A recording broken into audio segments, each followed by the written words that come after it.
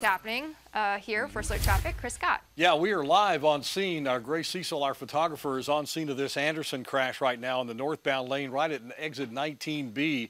A FedEx truck involved, and you can see bits and pieces of that truck that are over into the trees too. I don't know how many other vehicles may be involved. This happened around 3:30 or so this morning, so we're not getting a lot of information out about it right now, or at least into our newsroom about it. But look at the FedEx truck right there. That entire trailer area is just kind of all ripped off. So again, that accident's still working in the right-hand lane of North 85 at exit 19. That's Clemson Boulevard, exit 19B. We'll keep you posted on it. Traffic is moving by there pretty well at this point, but they still have a lot of cleanup to do. We'll keep you posted on it throughout the rest of the show.